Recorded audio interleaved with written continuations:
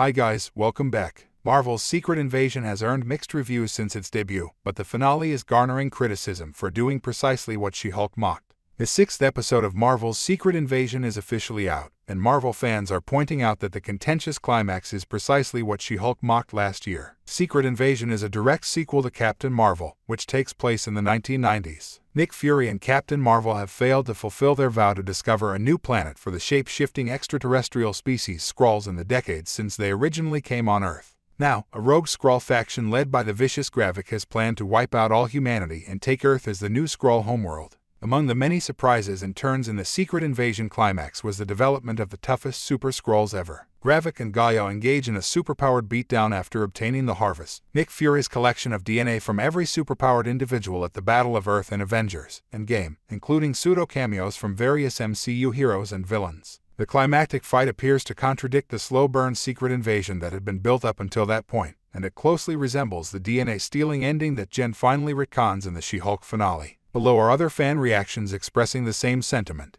@NovaManiaon7 posted a screenshot of Hulk vs. Abomination from the She-Hulk finale, pointing out that the show poked fun of enormous, overpowering brawls that appear out of nowhere. @RICHARDLNEWBY expresses their dismay about the abrupt final battle, suggesting that She-Hulk should have appeared and retconned the entire thing.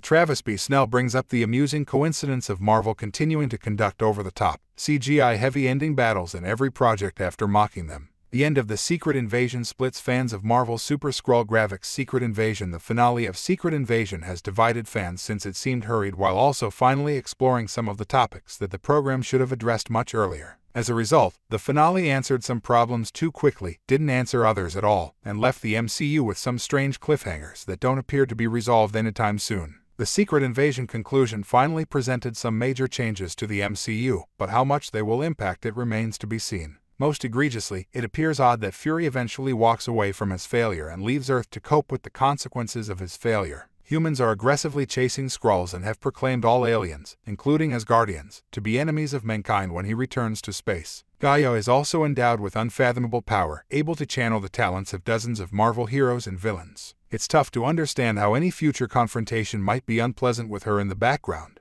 These revelations aren't necessarily awful, but they appear to be a mid-season development rather than a limited series ending. Thanks for watching. To the last stand of the great Nick Fury.